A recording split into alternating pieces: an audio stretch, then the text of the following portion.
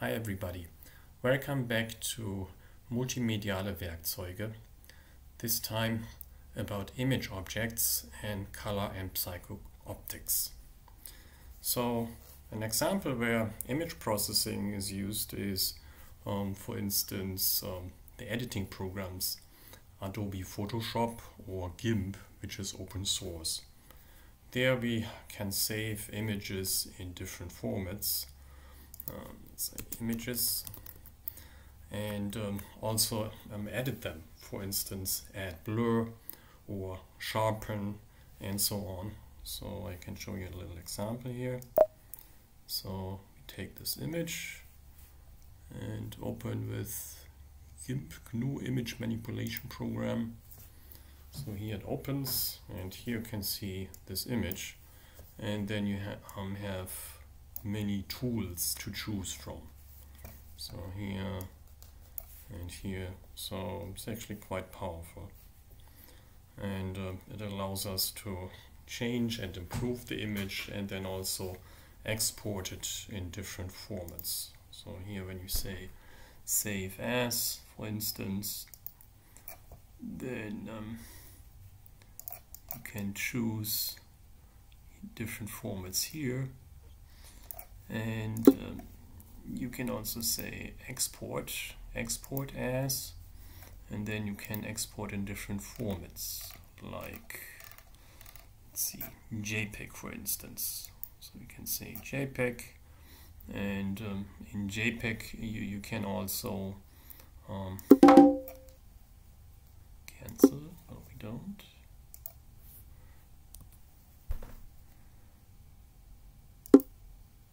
So you can set the quality. So here you have a quality factor which determines how much compression you can apply, right, this number. So 100 means full quality, and then you can go down to, say, quality factor of 50, and then you have a much reduced quality.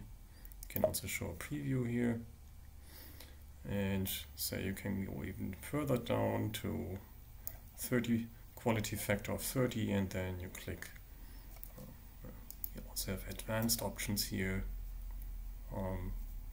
So for instance, here we have the color subsampling factor that we can choose from.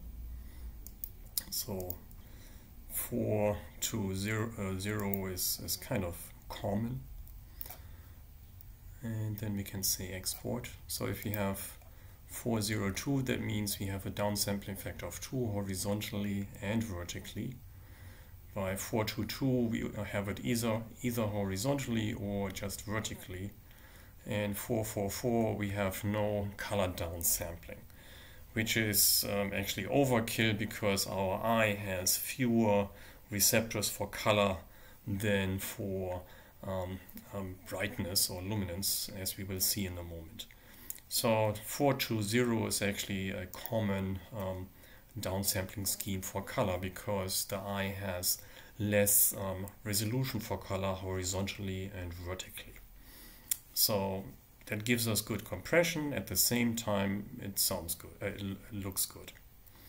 Here we have a DCT method. So the DCT is part of the compression of JPEG, as we will also see in a moment. So this allows us to decompose this image into different spatial frequencies. So those are frequencies not in time, but these are frequency in space, which means brightness or value fluctuations across the image. So here in the image we can see we have fine detail.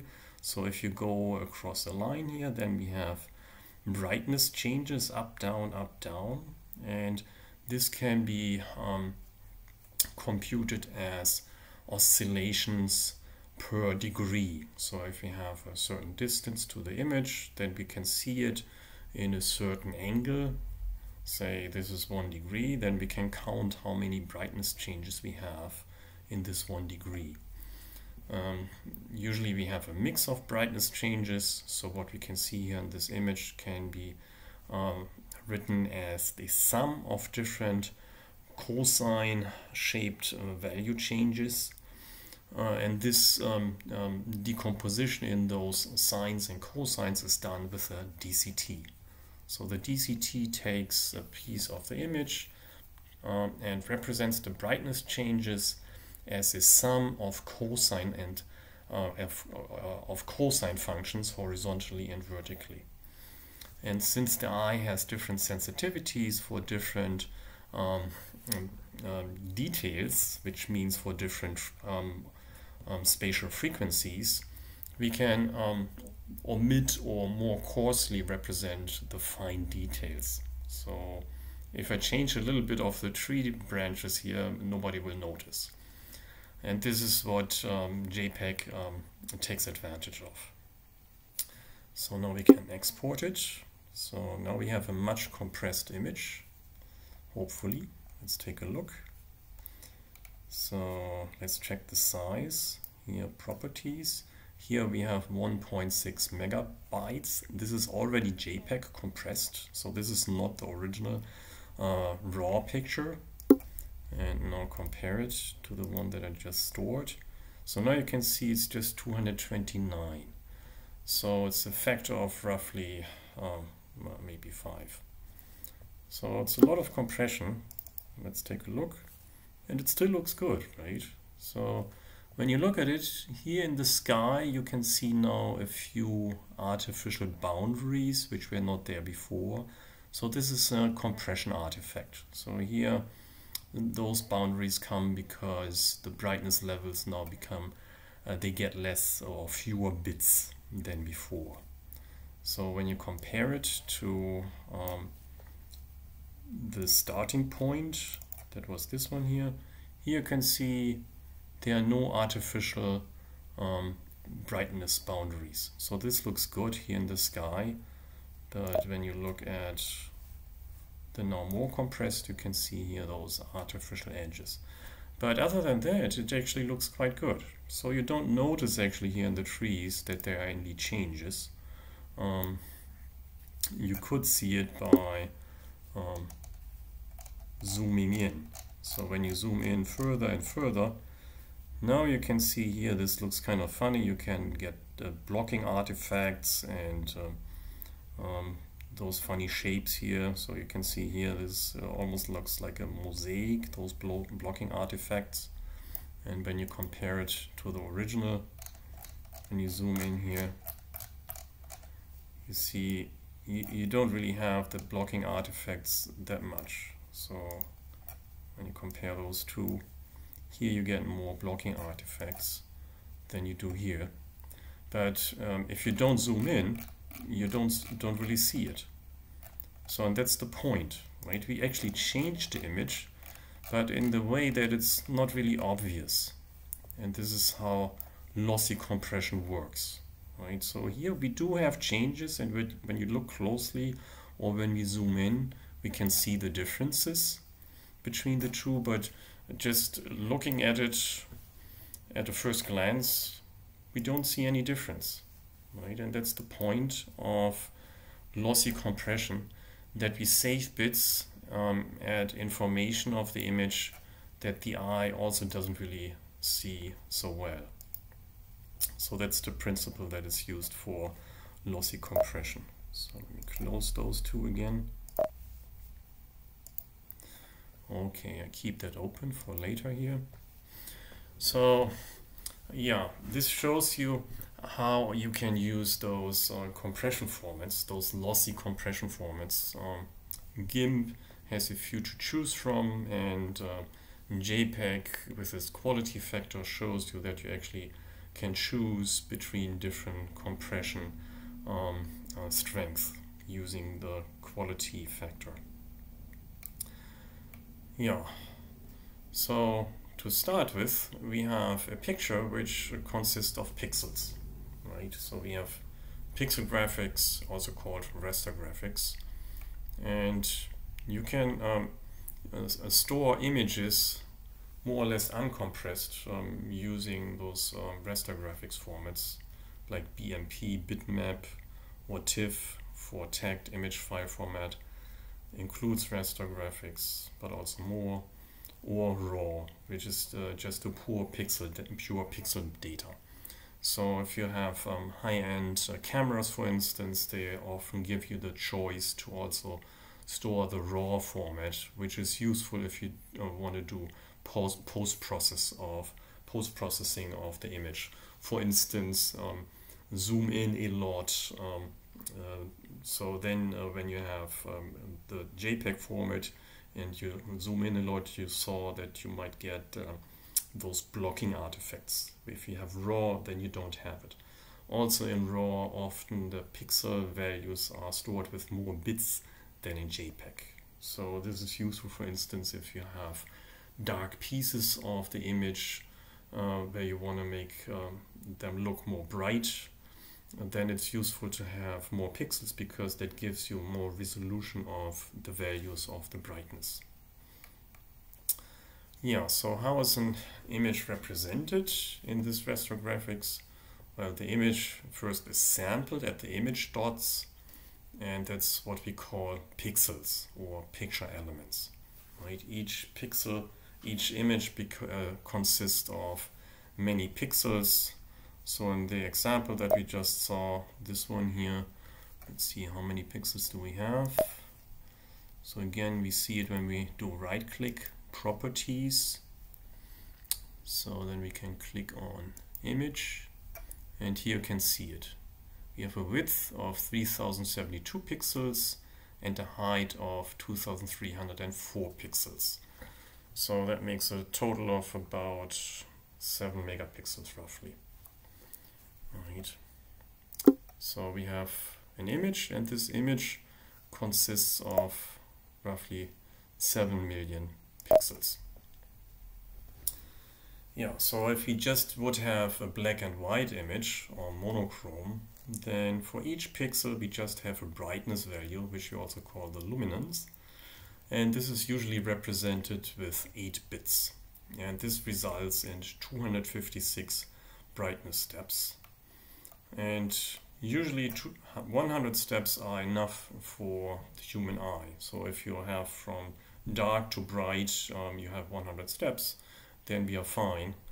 But imagine you have like dark parts of the image, or the image is taken too dark, then you want to multiply the value range, and then you have, for instance, only the lower 4 of the 8 bits are used because it's not bright enough.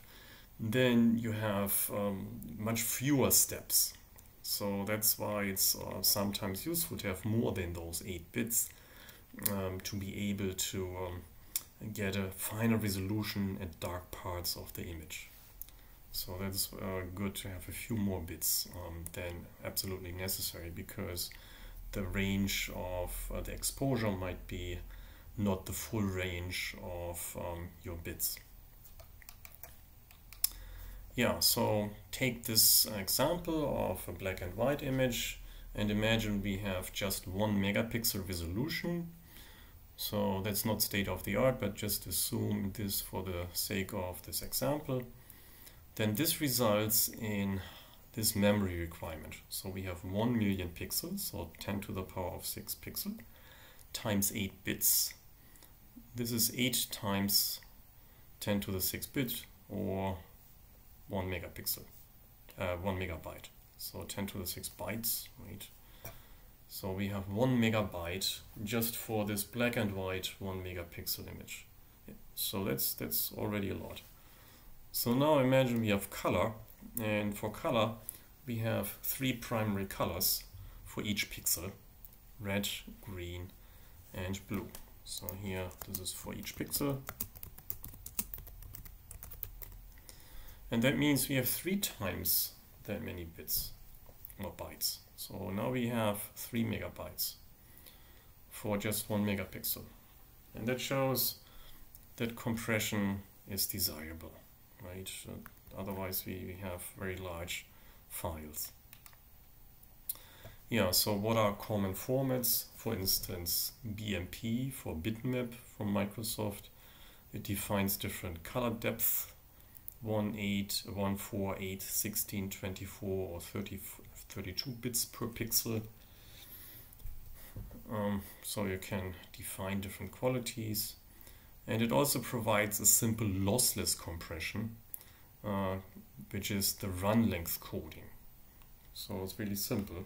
It is basically if the same value often occurs often in a row or often occurs in a row, as with flat surfaces in the image, the value is transmitted only once, along with a number of repetitions. So here's an example. We have a row, and these are brightness values, just as an example. 1, 2, 3, 4, and then you have 5 times the 8, and then 3, 2. So as pixels, you could just repeat the value of 8 times, but you could also just have a escape code telling the receiver that this is now the number of repetition. So we have a repetition of 5 times, and this is the value that you want to repeat. So we repeat the value 8 5 times. And this is called the run length code, right? So the run length code saves more the longer the sequence of symbols or values is. It's very efficient, for instance, for fax documents. It's usually text. So we have, for instance, large fonts and a lot of white background. So the background value repeats a lot. And this can be efficiently encoded by run length coding. So this is a form of redundancy reduction which uses properties of the source, which is our image. This is also a form of lossless coding where no knowledge of the receiver, in this case the eye, is necessary. So we can ignore that the human eye is the receiver for this case. So that's convenient, but lossless coding only achieves a limited compression. We can get significantly higher compression using lossy coding. So using lossy coding. But for this, knowledge of the signal processing in the eye psycho-optics is necessary. Right? So we need to know what's important for the eye and which is not. And this leads to the irrelevance reduction. Right? So this is the other principle. This is basically the removal of information which the eye cannot perceive. For instance, fine detail like the branches, the small branches in the trees that we just saw. The eye cannot really distinguish if a tiny branch is there or at a different place. Yeah, so this is the irrelevance reduction. So we can see the differences if we zoom in, but not if we don't zoom in. Yeah, so the first important principle is color.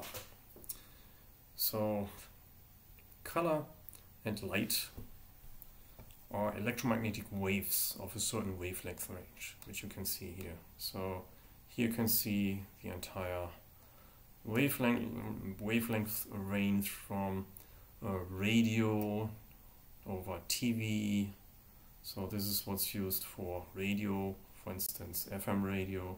Here we have terrestrial TV. Usually it's already digital, but broadcast on the same bands as the analog TV before. This is the VHF and UHF range. VHF is now also used for digital radio, DAB+.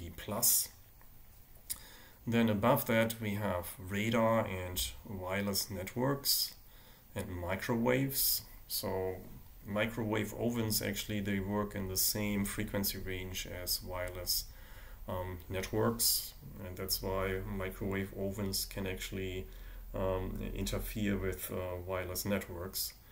But microwave ovens have much more power, so that's why they are shielded. And this also shows you that microwaves are basically just infrared, which is basically warmth, what we feel as warmth. So if we hold our hand close to a heat radiator, what we feel there is basically the infrared radiation from it. And microwaves have a power of several hundred watts of radiation, so usually something like 800 watts. But our wireless networks only have usually about 0.1 watts, so a tenth of a watt. So you can see that a microwave oven has about 10,000 times more power than our wireless router. And that's why we don't feel any warmth from the router, because it's so little power. Yeah, and that's why the microwave oven needs to be shielded, because of the power. And we don't want to interfere with our wireless networks, and also we don't want to heat anything outside. Yeah, and then when we go up here in the wavelength below 1 micrometer, we have visible light. So first we have the near infrared. This would be the far infrared. Here we have the near infrared and the visible light. And this is what the eye can see. So you can see. So here this is in 10 to the minus 9 meters, so nanometers.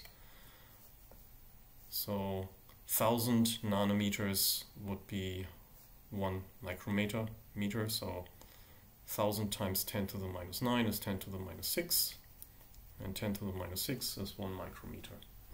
So here you can see it. The shorter wavelengths here appear as blue and violet at this low end here, and the longer wavelengths, almost a factor 2 longer, appear as red and dark red. So this is basically all that our eyes can see, this very narrow range, roughly a factor of 2 in wavelength. Yeah, so I have this from this book here, this picture. And if light is reflected at surfaces, it interacts with molecules there. And resonances of molecules there absorb the corresponding wavelength, and that makes it appear as having a color. Makes the surface appear to have a color. So this is what's happening if you paint a wall, for instance. If you paint a wall, you basically attach certain molecules to the surface, and those molecules absorb certain wavelengths of the light from the sun or from whatever, and that makes it to appear to have the color. So the reflected light has a different spectrum, and that makes the eye and the brain interpret as having a different color. Yeah, so the sunlight, the white light here, consists of a mix of many wavelengths. So it's basically a more or less flat spectrum. So when you look at the spectrum, the electromagnetic wavelength spectrum of the sun and the range of the visible light, it's it's not exactly flat, but it's continuous, right? And when you send this white light through a prism, then out comes different wavelengths at different angles.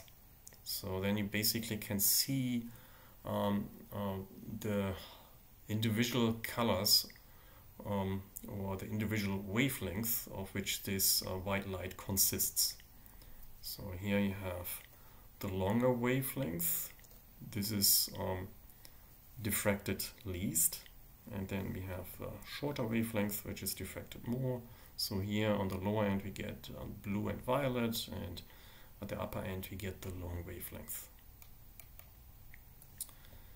Yeah, so that means the eye can distinguish light of different wavelengths as colors. So physically these are just different wavelengths of the light, but our brain gives them impressions of different lights, different colors.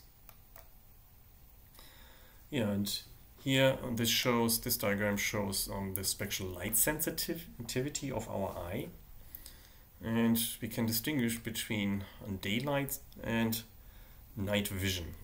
So here you can see the different sensitivity curves. So red is for daylight vision and blue is for night vision. And you can see for night vision the sensitivity curve is shifted a little bit towards shorter wavelengths, which you cannot really see here because it was hidden here. Okay, so this is better. Okay, so now here you can see the corresponding wavelength. So here again we start at 700 nanometers and go up to 380, and this is where the sensitivity curve of the eye stops roughly. And here's the color impression that we get. And we get those different curves because we have different types of light sensitive sensors on the retina of the eye. So here for daylight vision we have the cones, which can also distinguish between different wavelengths and give us the color impression. And for night we have the rods, which are not color sensitive, they're sensitive for light in general, and they have a slightly different sensitivity curve, as you can see here. Yeah, and they have the different sensitivities because maybe I should shift this down here. Shift this down. It's mixing up the graphs again. Interesting. Okay, so here we have the night vision of the rods is similar to the light spectrum of the moon, and for the day vision the cones have a sensitivity spectrum which is similar to the spectrum of the sun. So in that sense they act somewhat like a matched filter. So matched filter is a concept from communications, and you have matched filters to maximize the signal to noise ratio, and this is basically what the eye is doing for light. So it basically maximizes the sensitivity of our eye for daylight and night light, or the signal to noise ratio. Yeah, and here you can see the cones for daylight. There we have 3 types, one for each primary color. And here you can see the sensitivity curves. So again, here you have the longest wavelengths at 700 nanometers. Then you have the sensitivity curve for the cones for the red range of the spectrum, and you can see here actually it has a smaller peak in the range of the blue cones. And this second peak here is important to distinguish between blue and violet, because in this way, since green is not active here at all, here we can distinguish between wavelengths at the top of the blue cones and here further down. So this allows us to distinguish between blue and violet. So the second peak here. Otherwise we couldn't distinguish between blue and more blue. And the relative output of these 3 types of cones is used by the brain to make the impression of different colors. For instance, here this mix between red and green gives us the impression of yellow or blue-green. So this is important to distinguish more colors. So the same here with the second peak here for the blue, it gives us the impression of more colors. Yeah, and to be able to sort out those different color impressions, people made this color triangle, this color chart, which you can see here. So this is the color triangle, the color chart, standard color chart, where you can see those 2 axes as theoretical output for the green cones. So the x-axis would be the theoretical output of the red cones. This would be red, and vertical would be the output of the green cones. Right, and the difference of the sum of those two to 1 would be the output of the blue cones. And this chart is made such that the sum of all those 3 cone outputs is normalized to be 1. And this is why you only get different colors but not different brightness. So basically the brightness here is normalized to 1 by assuming that the sum of those 3 outputs sum up to 1, and then we just have different color types. And on the boundary of this triangle here, this red line is what you get when you have a pure spectral frequency or wavelength. So this is, for instance, coming from a laser light. Laser only emits light of a given wavelength and not a mix. And this is the colors that this laser light would produce at the boundary here. So this would be the pure color at the boundary. And everything inside would be a mix of wavelength. So it's not just a pure wavelength, but can only be obtained by a non-peaky spectrum. So here we would have a peak, just a single peak in the spectrum. Inside we would have non-peaky spectrum, which is a mix of different wavelengths. Yeah, so here you can also see when we increase the wavelength from green to blue to violet, then all of a sudden we again get an output from the red cone. So here when we reduce the wavelength, first we have a full output for red. Then if we reduce the wavelength, we get less and less output from the red cones. So this output decreases as we reduce the wavelength until we hit the minimum. Here at about 500 nanometers, we get the minimum of the output of the red cone. And then if we further reduce, actually here we get 500. So if we further reduce the wavelength below 500, then we actually have an increased output again of the red cone. So as you can see here. And if you get to 380 nanometers, you get again a peak here of the red cone. So you can see the picture that we just saw is not really up to scale, because here it shows that this peak already ends at 400 nanometer, which is not the case, right? So this picture is more like qualitatively, but not up to scale. So this is more precise, this picture here. So then you can also see the so-called black body curve, this red line here, and this is corresponding to the wavelength mix that a hot body emits. So if you have like a hot iron, like an iron ball or iron knife, and we heat it up a lot to 1000 or 2000 degrees Kelvin, then it glows. And the color of the glow can be seen here. So here you can see 2000, this is 2000 Kelvin, which is practically or roughly identical to 2000 Celsius.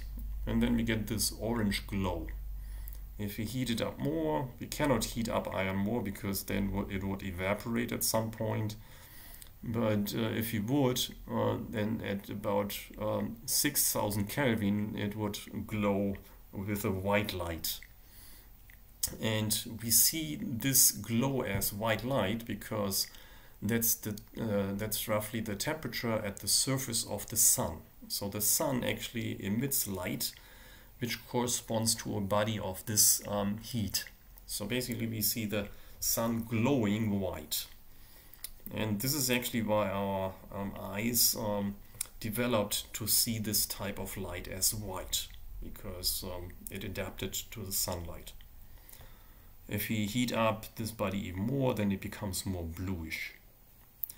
Yeah, and this is also interesting for producing light, because when we have filament lamps, then we have this little filament which has metal, which is made of metal, titanium and such, which is very heat resistant. So we can heat it up to about 2000 Kelvin without it melting away. It just evaporates slowly over time, so that's why it usually only lasts about 1000 hours and then it burns through. And this is also why we cannot heat it up more, say 3000 Kelvin, because then the lifetime of this filament lamp would be reduced drastically. So that's why we are limited by filament lamps to this region here. This more like orange light. This is different for LED lamps. LED lamps, they don't glow. They produce the light by exciting electrons in the atomic grid of semiconductors. And by the composition of the semiconductors, we can actually design the type of light it emits. So we can actually let it emit in this wide range. So using LEDs, actually we can produce daylight light. And this is a big advantage, for instance, for studios, TV studios, or film productions, and also workplaces, because daylight gives the eye the impression or the signal that it's now daylight and to be awake. And usually at nighttime, when the sun goes down, it becomes also more reddish, and that's for the brain then the signal to become tired. So in the morning, this filament light would be bad. In the morning, we should have this daylight, and in the evening, when we come home, we want to have this more orangey tint. And that is why also LED lamps are available in different color temperatures. When you buy them, you can see it. Usually they are on the range like between 2000 and 3000 in this range. So that's usually good for evening to make you more sleepy. But then there are others who are like in the range of 5000 or 6000, and this is good for daytime to make you more alert. Right? So recently you see fewer of those, which I find a pity, because it's good to become awake. Yeah, and for some reason this is called cold white, and that's actually a misnomer, because it's actually even hotter. And maybe because of this cold white, this is giving people a wrong impression, and that's why they shy away sometimes from it. Yeah, so this shows you how we can use this diagram to mix colors. So when we have a color mix, like in displays, then you have additive color mixing. So on the display you have three primary colors, for instance here depicting with those crosses X. So we have A, B and C.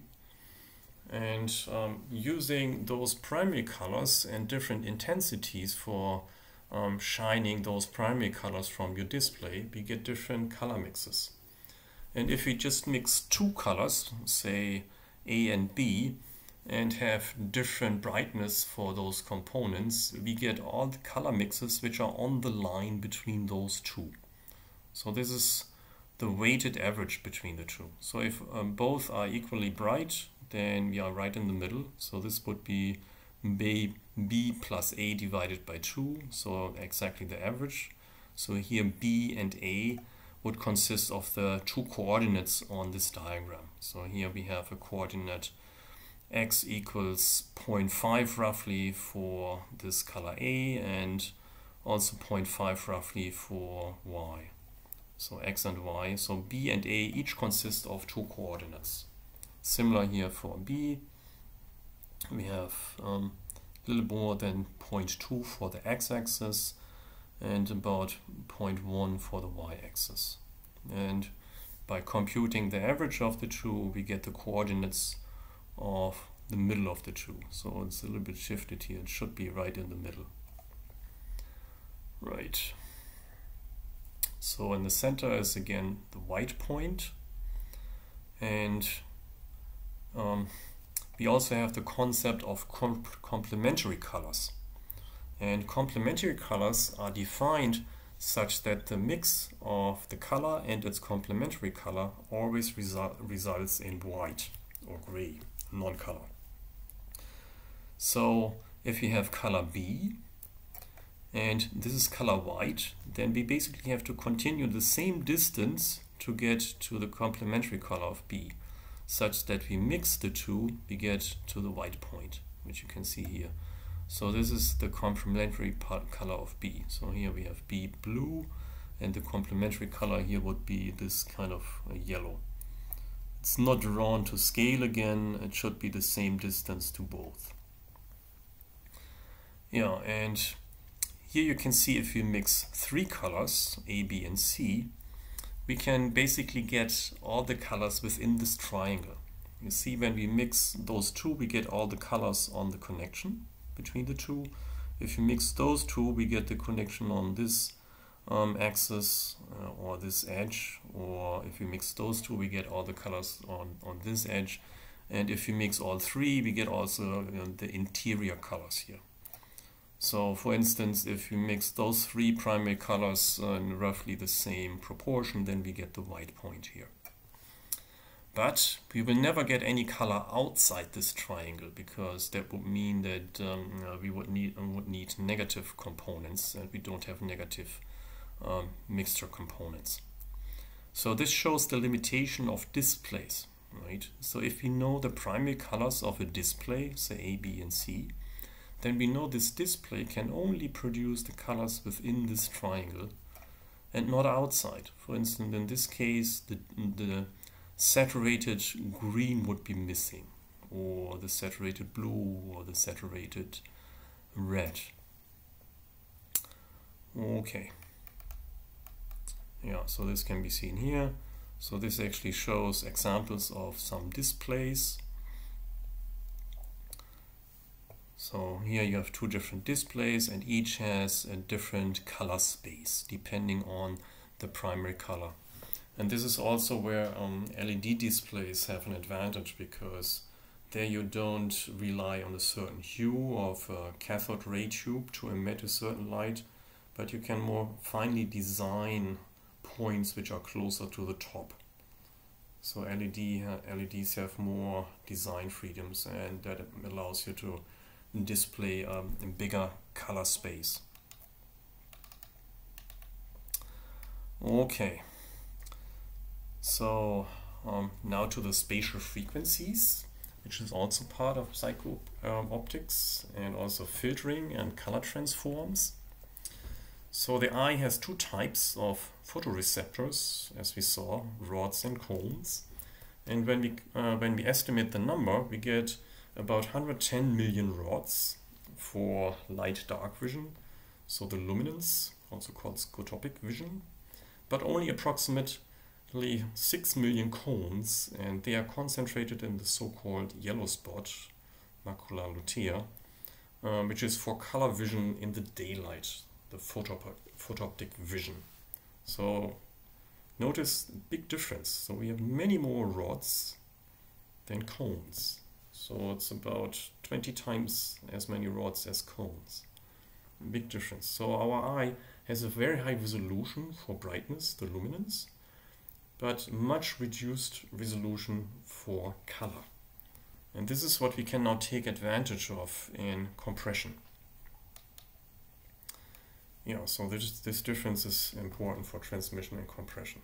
You can also read more on this Wikipedia page. Yeah, so also when you look at the optic nerve that goes to the brain, that only contains about 1 million nerve fibers. So again, a strong reduction. That means not every nerve has a connection to the brain, but they are somehow connected and compressed. So that means some filtering and compression must already happen in the retina. So you can also see more in this Wikipedia page. So what's going on there? So first, there is this very basic law which is called Weber-Fechner law. And yeah, it says how to deal with intensity gradations of sensory perceptions. So sensory perceptions like brightness of light or volume of sound is not arbitrarily precise. So it's basically like a quantization which is going on, except that it's not really a quantization, but gradual changes which are perceived or not. So for this, to see how finely people can distinguish different perceptions, we can do a test with subjects, with human subjects. So we ask them, what increase in a physical quantity, delta W, so W is the physical quantity, say brightness or loudness, and then we change it a little bit, and we call this change delta W. So what corresponds to a constant increase in sensory perception? So we have the absolute physical quality W, and the result is, for the sensation of the constant increase, which means addition of a constant to a perception, this delta W must be proportional to W, which means delta W divided by W is a constant, right? So this is a constant factor. So that means the multiplication of the physical value by a constant, this constant factor, results in the perception of a constant addition, right? So that's basically this law, this Weber's law. So our sensory cells have a transfer function that converts the multiplication into an addition. And this is basically like a logarithm, right? So when you look at the logarithm, if you multiply two numbers, then the log of those two numbers is the addition of the logs of the two numbers, right, which you can see here. So the log of x times k is log x plus log k. So we turn a multiplication into an addition. So that means we can conclude that our sensory cells have kind of a log-like characteristic.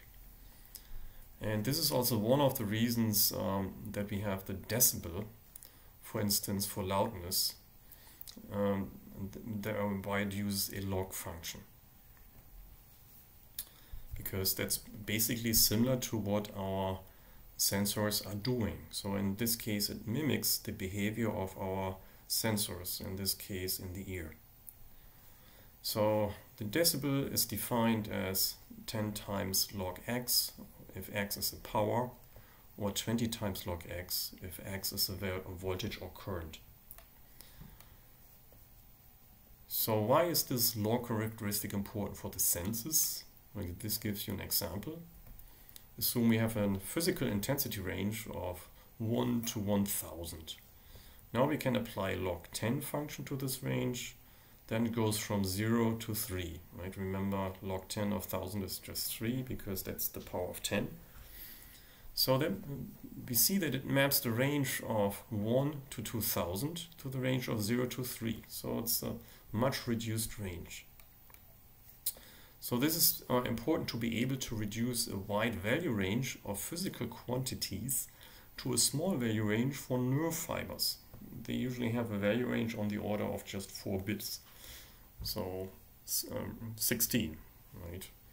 So these nerve fibers that go to the brain don't have such a large value range that they can transmit. So that's why it's important to compress the value range. Yeah, additionally, we also have some sort of gain control, which is a slow adjustment, for instance, of the eye to the darkness, which also is helping with this range compression. So here's an example of this log-like curve. So the log goes to minus infinity, which our compression in the senses are not. So actually here it goes to some limit.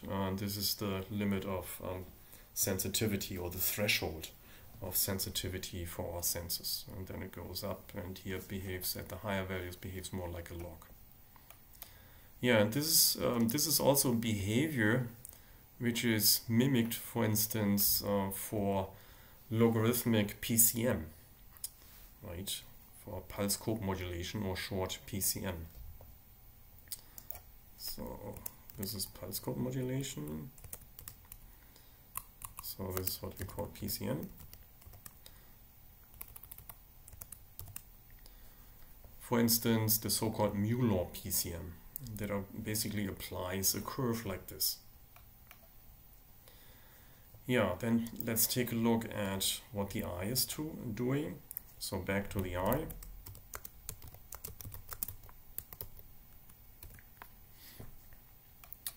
So here we have our rods or cones, our photoreceptors. And then what follows on the retina is this log-like function.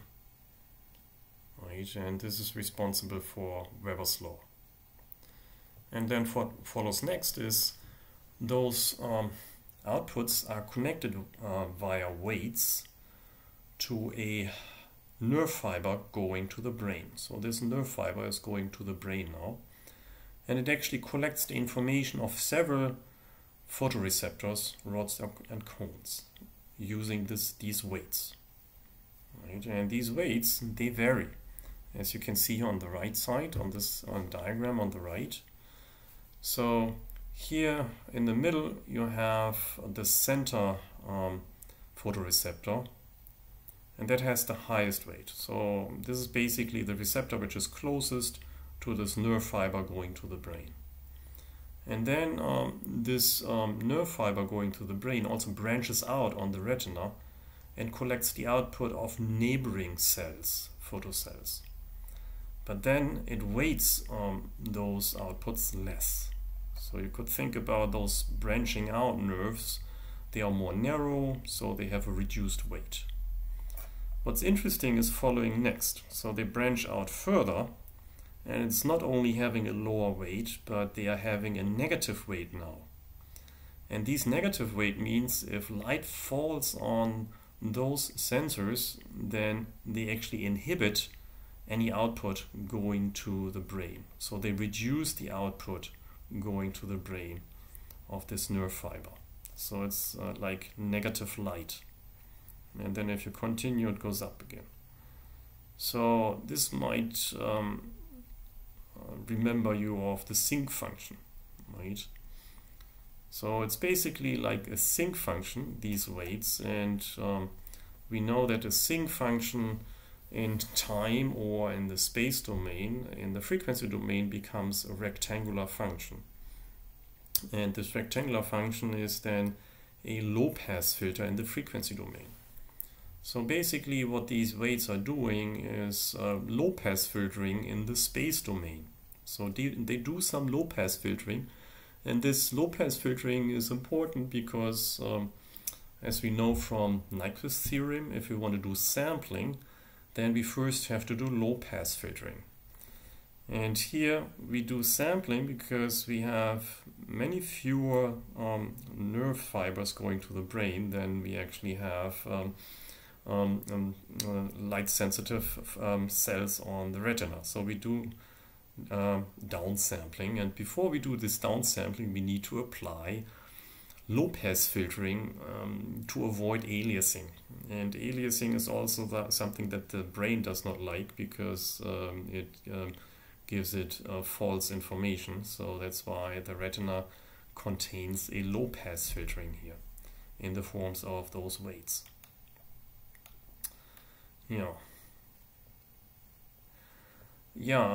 By the way, an application of a logarithmic function in image post-processing is the application of a gamma correction.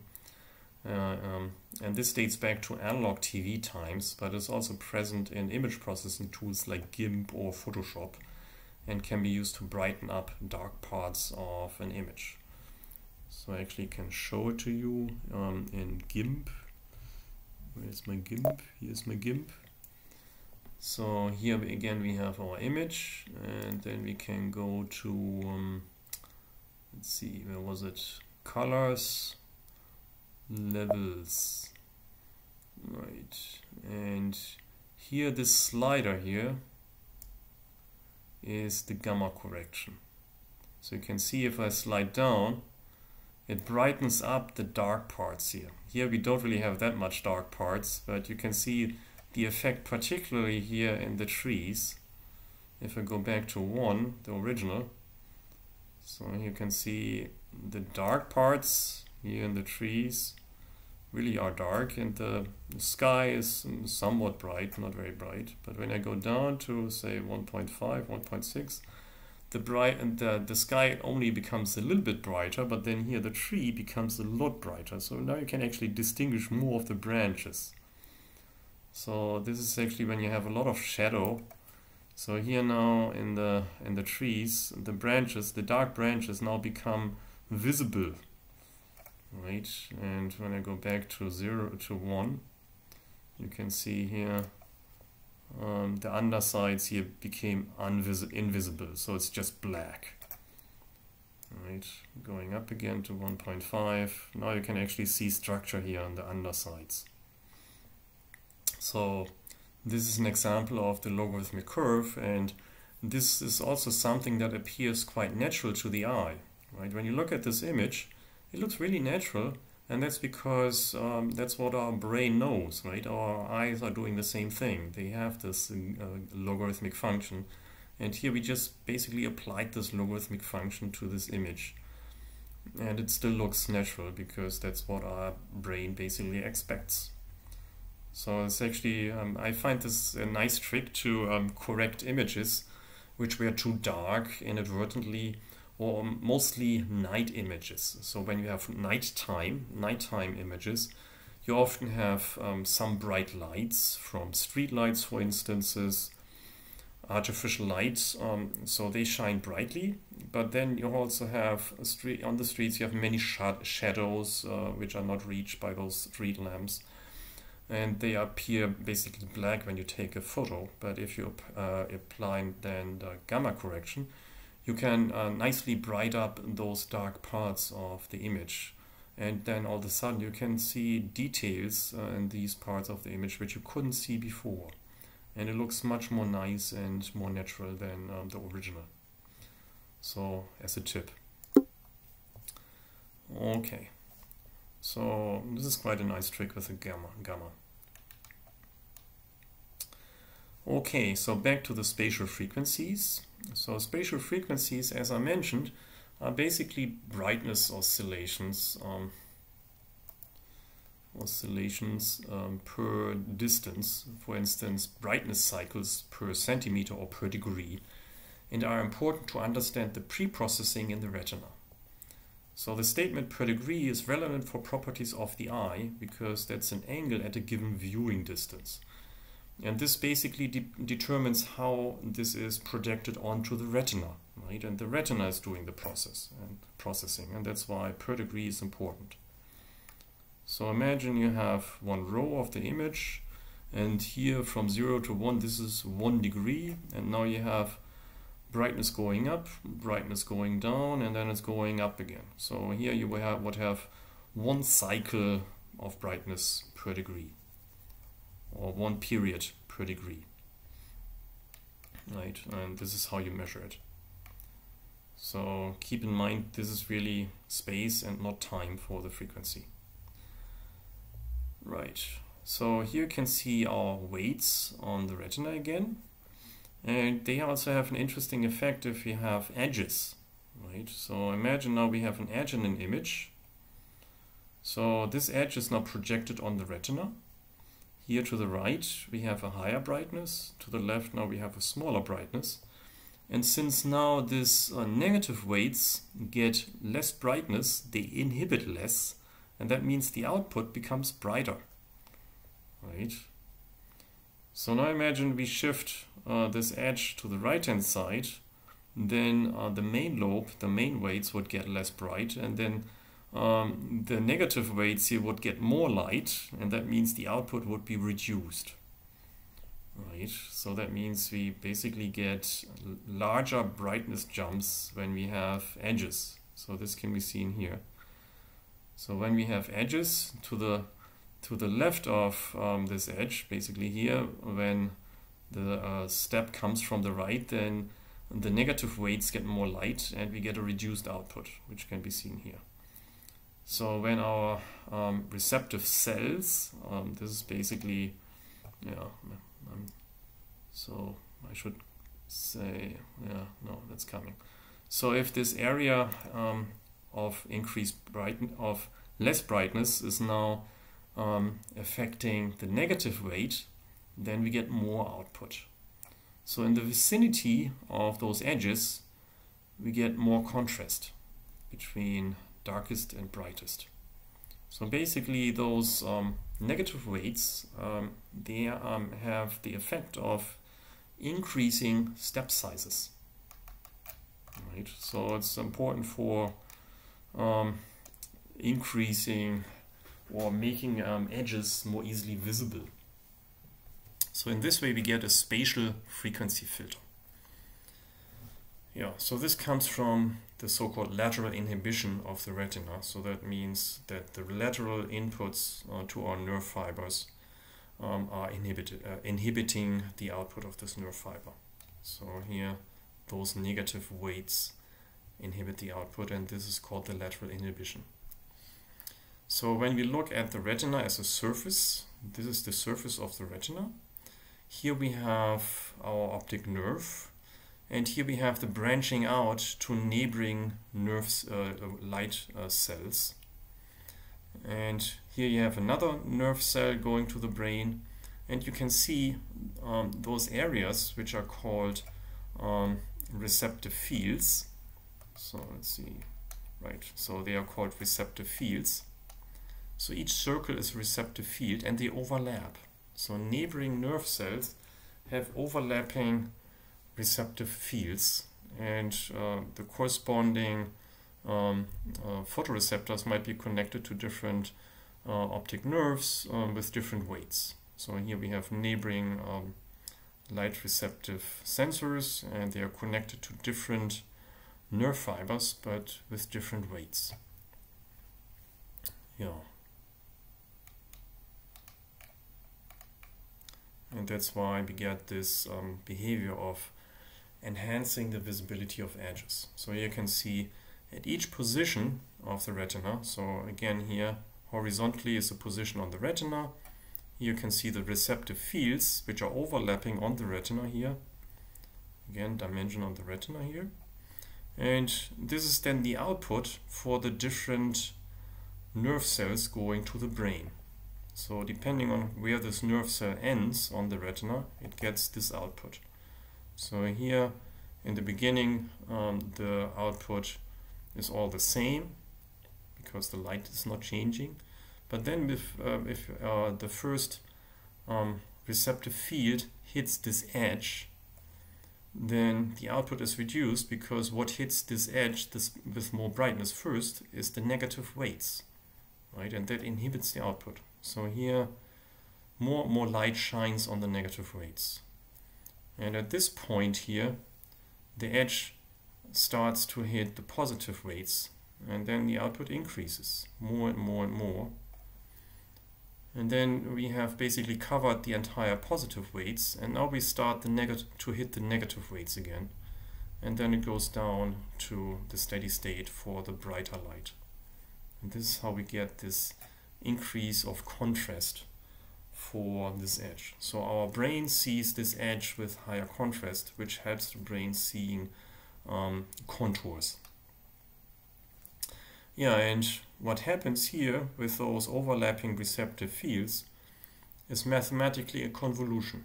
So this is basically a local filter function of the optic nerve weights with the brightness function of the light on the retina. So the output that we can see here, so this output here is the convolution of this light function, this jump here, with the weight function of the receptive fields. So in this case we would just take a cross section here as the weights. Then we have the sinc function, so we convolve the sinc function with the step function, and what we get then is this enhanced step.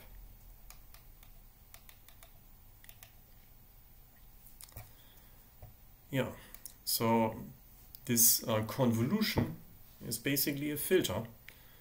And we know a convolution in the space domain results in a multiplication with a transfer function in the frequency domain.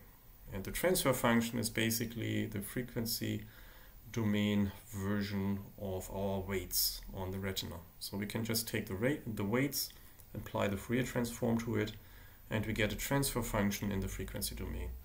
And the result would be the so-called contrast sensitivity function, or CSF, of the eye.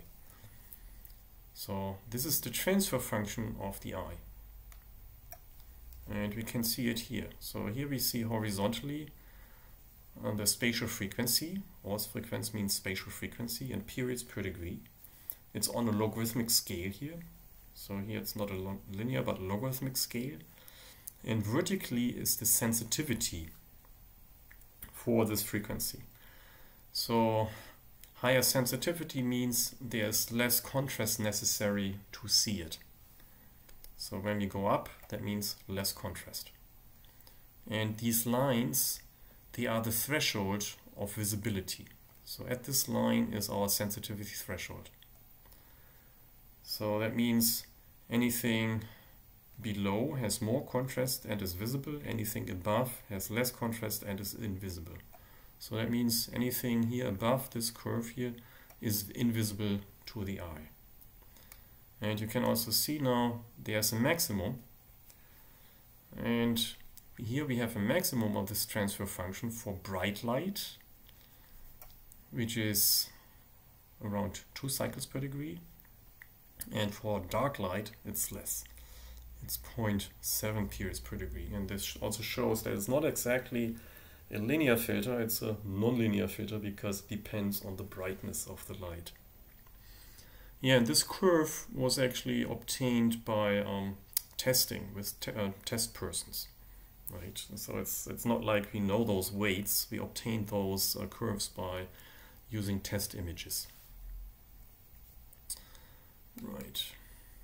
This can also be seen here in this little picture here. For some reason the text is on top of it. I'm not really sure why. So this shows from left to right higher and higher spatial frequencies. So here you can see slow brightness changes. Gray, white, gray, black, white, black. And then it's faster and faster going between black and white until we have the highest frequency here on the right hand side. On the vertical axis we have less and less contrast. So the contrast is the difference between the brightest and the darkest part of this oscillation. And you can see here when we go up, this oscillation between brightest and darkest becomes less and less. So here we have oscillation between gray and darker gray, and becoming less and less. And at some point we don't see anymore that there's changes between dark and bright because the eye cannot perceive it anymore. But remember, in reality there's always some bright and dark changes, except maybe it's not displayed anymore. But at least in theory there would be always black and bright changes. It's just that we don't see it anymore. And then there is a maximum that you can see, maybe around here, depending on how far away you are from your display and how large you display this image. Your maximum changes in a certain range. So it actually has this change, this shape that we can see here, right? This sensitivity curve, the contrast sensitivity. So this is then, and again an important tool for compression. Because imagine you have to compress an image like this, then all the areas which appear gray to the eye just need to be transmitted as one gray value, which we just repeat, instead of a detailed resolution of those fine details. So like this area here in the beginning and here in the end, we can encode as just gray because the eye doesn't see it anyway. We just have to know which is which, and that's why we need the frequency decomposition using the DCT, which we will see later. Yeah. Right, so basically here we can see particularly the high frequencies are not seen by the eye. So anything above 50 is basically invisible. And also if you're below 50, like between 10 and 50 periods per degree, the eye is not very sensitive. We need to have a very high contrast for the eye to be seen.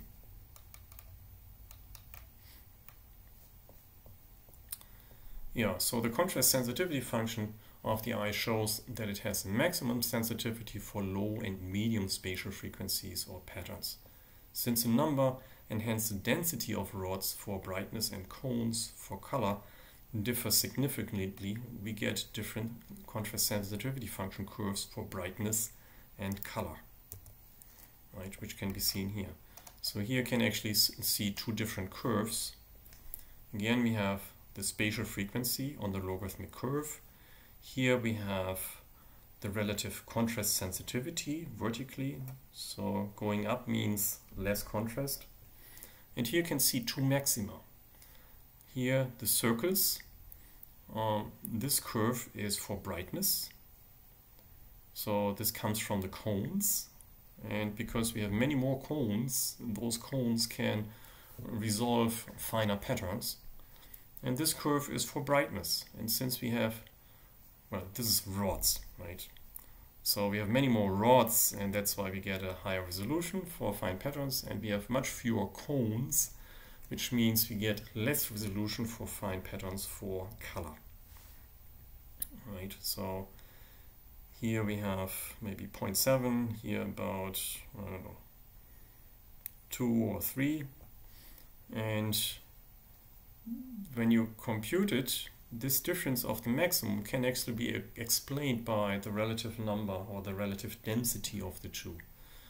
So we have 100 million rods, 6 million cones, roughly. And since they're on the surface, when we then measure it on just one dimension, we need to take the square root to get the density on, say, one row of our image. And that gives us roughly a factor of 4 between the two. And this is what we see here. This is roughly a factor of 4 between the two.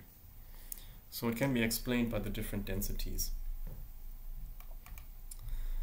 Yeah, the IOS also has a limited time resolution, which can be seen in this plot. So here we can see at around 10 Hertz, we get a very obvious flicker. So the eye is very sensitive to 10 flickers per second. If you don't want to have flicker, we don't want to go there. So if you want to avoid flicker, we need to go on the order of 50 or more Hertz for say a frame rate. If we display frames on our display and we want to avoid flickering, we need to be in this range of close to 100. And you can also see it differs between bright displays and not so bright displays. If it's not so bright, we need less. If it's bright, we need more. And that's why large computer displays really need high frame repetition rate. So usually they are 80 Hertz and above, so that we are in this range. Yeah, so the critical flicker frequency is not constant, but rises or increases as brightness increases. This is also from the book from Watkinson, the JPEG Handbook. So again here, another plot which basically shows the same. The temporal resolution. So here, this is in dim light. So this is like an old TV in the evening where you don't have much light. Then you may be happy with 20 Hertz, right? But if you have a brighter display, like an LED display or a computer display, then you want to have at least this 80 Hertz here. So in bright light, yeah, and this is this maximum close to 10 Hertz. Yeah, and that's also why on TV we have 25 Hertz frame rate, but we have as picture frequency, but we have a 50 Hertz or 60 Hertz field frequency, and the field consists only of either the odd or the even rows to avoid this flickering. Right? So also in analog TV, there's the desire to go to higher frequencies. In digital domain, this half frame and these fields or even or odd rows are not really necessary anymore because we have memory, and that's why we use the progressive, so-called progressive scan, where we basically repeat the entire image or have an entire image transmitted instead of just the even or odd rows. Right. Similar trick for cinema. In cinema, well, at least the old analog cinema, where we had film, we had 24 pictures per second. That was usually not enough, so the trick there is to just repeat each image twice, so that we get a frame rate of 48 Hertz. Again, to avoid flicker. Yeah, then something interesting the eye is doing is the so-called saccades. This is basically involuntary eye movement. And this helps basically the scanning of objects or the perception of surfaces through involuntary eye movement. So if you have a fixed scenery and you would just stare on this fixed scenery without moving your eyes, then after a while everything disappears. So if you have, if you can actually manage to keep your eyes still for several seconds, after a while everything will appear gray. And you really have to concentrate on it because this is an involuntary eye movement. So these are small movements of your eye to avoid getting this impression that everything disappears. Yeah, and that's also part of active vision. That's scanning of the image with the eye. Right? Basically, we just see a small part of the environment sharp and the rest is unsharp, and that's why we scan it. Right? The center is sharp vision, but to see more of the environment, the eye scans the environment to capture more of it. Yeah. So there's also filtering of the eye. Basically, it highlights light that changes, for instance, flashing light like those 10 Hertz or moving objects. So basically it's made for moving objects or appearing objects. So you can think of evolutionary, this was very important. For instance, if there was some animal appearing, then either it's good as food or it's dangerous and then you have to flee, but in any case you have to do something. So it's important for the brain to capture anything that is moving. Yeah, and this is also hiding immobile objects on the retina, for instance, tiny cells, or like there's tiny bacteria on the retina which we don't really want to see, or some blood cells which we don't want to see, or also this blind spot on the eye. There's this blind spot where all the nerve fibers go into the brain, and at that point there are no light sensitive cells. So basically we have a hole in our retina, but we don't see this hole because it's fixed, and our brain basically gives us the impression that there's no hole. Basically it's not relevant for the brain. It basically fills this hole by information from the surrounding. And we need this hole because it's basically comes from the evolutionary development of the eye.